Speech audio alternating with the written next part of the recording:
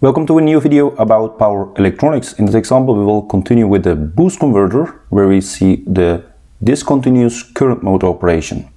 We will see step by step how we get to this situation, also work out the calculation for that, and I'll also show you what kind of a graph for the inductor current and also other waveforms will be produced in this discontinuous current mode. Of course, we will work out everything in our calculations step by step and also verify these in MATLAB Simulink simulations. This is again our boost converter circuit in a very generic form. We have our switch here, which is ideal, and a switching frequency of 100 kHz. We have the other components. We also have the values for all the components in this circuit here. What we like to calculate is the average load voltage or output voltage. That's actually this, the output current average I/O, and we have the maximum and minimum inductor current, so how much this current is in max and minimum values. So let's see how we can calculate these values. Before we dive into the equations and the analysis, since this will be a DCM, so discontinuous current mode, I will prove that shortly. The waveform will be different than in the continuous current mode. For the inductor current, there will be actually a waveform like so. So it will go to a maximum, it will actually then come to a zero level. So it will not stay above zero. So that is definitely a situation where you have discontinuous current mode. For the inductor voltages, this inductor voltage will have then the shape like so. And we have a situation where the inductor voltage also will be zero because of the current here, which is zero. The diode current will have the similar shape as before, but it is now chopped off more, so we have then only the part where the diode is active, which is this part, a smaller part than before. But let's see that in detail for the calculations. So in the solutions, first we check the conduction mode, so in what kind of a mode we are operating, and for that we can use the minimum required inductor value for the boost converter that is given by this formula. You see here the duty cycle, the load resistor and the switching frequency will determine that. Now we have a 0.4 the duty cycle, we have our resistor which is 10 ohm, and we have also our switching frequency 100 kHz, so that means 7.2 microhenries will be needed minimally to stay in the conduction in the continuous conduction mode. So this is the minimum value for the inductor. Okay, what we have is 6 micro. So L is 6 micro, that means this is less than the minimum what we wanted. So that means the inductor current must be discontinuous, so we are in the discontinuous current mode or discontinuous conduction mode. So using the volt-second balance of the inductor, we can write the following equation, looking actually at the graph. For the first part, in dt, the voltage of the inductor is Vs. So you do actually Vs times the dt. And the next part is Vs minus Vo, and that part is then D1 times T. So this part is also multiplied by the Vs minus Vo.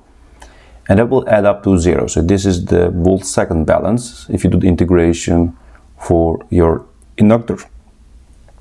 Now, when you rewrite this and divide actually the T, because that is not necessary here, so you get this expression, and you may now express the output voltage in terms of the input Vs.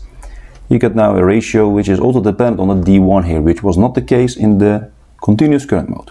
Okay, let's call this equation number 1 because we need it later, because we would like to calculate VO. So we need to also determine D1. So the only known here is D itself, but not D1. So average diode current will be calculated using this green graph, and that can be then used just geometry, because you know it is always divided by the full period, so 1 over T. And times the area here. And what's the area here? It is actually 1/2 times the D1T times the IL maximum. So the maximum diode current will all be also the maximum inductor current. You can now divide out the T here, that will produce this. And this will be then used as equation number 2 shortly. Now in discontinuous current mode, so in DCM, we have that the maximum inductor current will be also the peak inductor current, and that peak inductor current was given by this expression. So we can calculate that later and use this expression. Now call this equation number 3. Now we can substitute this equation number 3 now in this equation number 2, because IL max is now given by this, that will produce this. So you see here now the expression for the diode average current, and that is now called equation number 4. We also know, since the diode average current will be also the average output current, because the average capacitor current is 0 on average, so that can be said that the diode average is equal to output average current will be then VO over R. This is just Ohm's law. Okay, let's call this equation number 5. Now then we have the following. We can say, use now equation number 4 and equate it in equation number 5. You have then 1/2 D1 VSD over L times the switching frequency, that's actually also here, is equal to this VO over R. Now we can now rewrite this and express D1 in other parameters. We have this expression. Okay, this is now equation number 6. Now substitute the equation number 6 in the original equation, equation number 1, where we want to calculate our output voltage. Then you have this expression. Okay, now we're getting closer. We see already some VO and VS, but there is no D1 anymore, but we need to still figure out how we can solve this problem. Now we can now use algebra here, so we can say the numerator and denominator multiplied by VSRD. That's shown here. So it is a little bit better and also visible what's going on. We can divide out the VO and VS, so we can say, let's do this. So we do left and right, divide by VS. We get this expression. Now this is easy to follow. You can also do the following, because I see this term, the second term here, and this term are exact same. So you divide actually here the fractions in a similar form as we do for in another formula. We have here the D squared VSR over this, and this over that will be just 1. So this is easily followable to follow. And then we have the following expression, which can be produced by multiplying the left side and the right hand side by VO over S. So VO over S will be multiplied here and there, but since this will also need to be done for the left side, you get here a square. This will lose its VO and VS, and this will get a VO over VS. Why do we do this? Now that can be recognized here better. If we put these two terms also to the left side, you get here an equation which is a quadratic equation you can solve. You can produce this or see this as this ratio as an x, so you want to solve that, and you can solve that using the formula for quadratic equation. Now solving for V over Vs, that is the ratio, we have this formula. Now this was exactly what we wanted, because now we can see what the output voltage will be in terms of the parameters here times the input voltage we have. What's interesting to see is if, for example, the L goes to very high values, this part is actually almost 0, and I get the square root of 1 over 4, so that will be then a half, so half plus a half, so you get actually VO will be then VS, so there will be unity gain.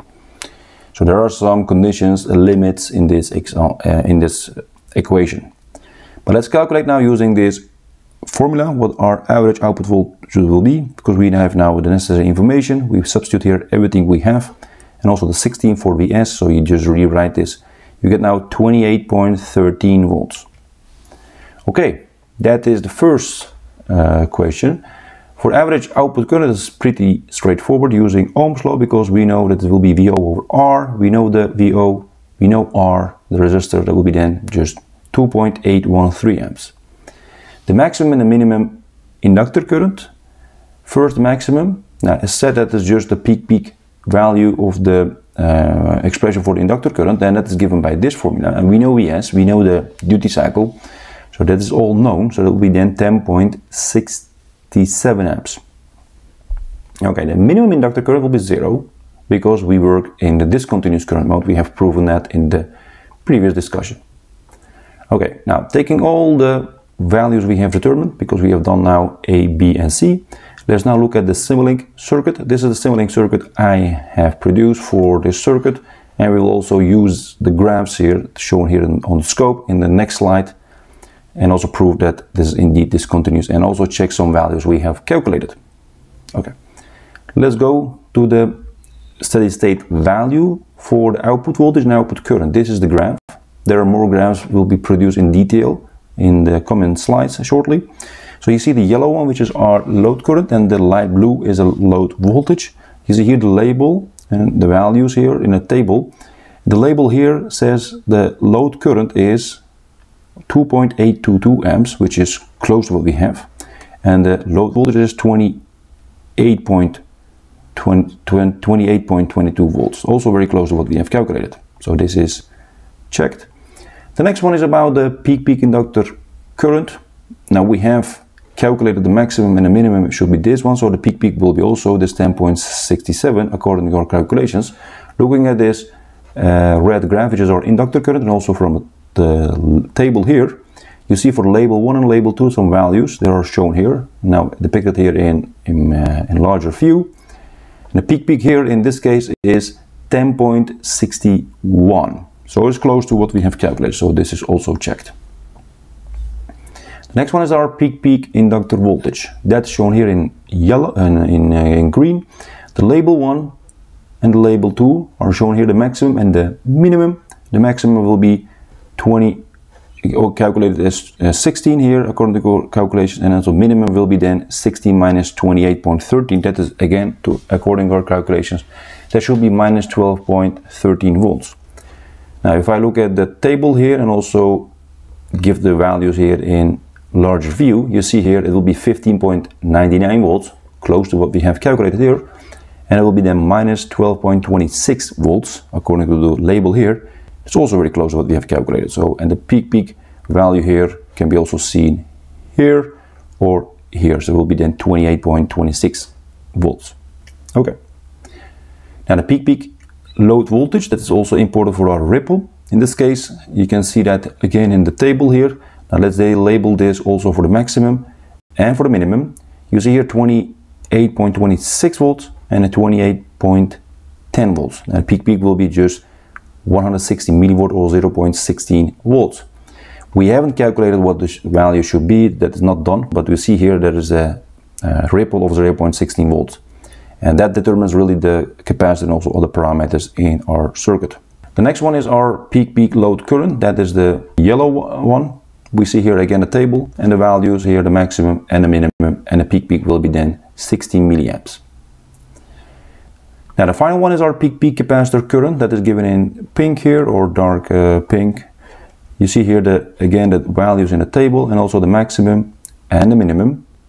And you see also the peak value here, which is the same as for the inductor current peak, which is also the maximum current. So you see actually that this is indeed confirming the peak of the capacitor current is the same as the maximum inductor current.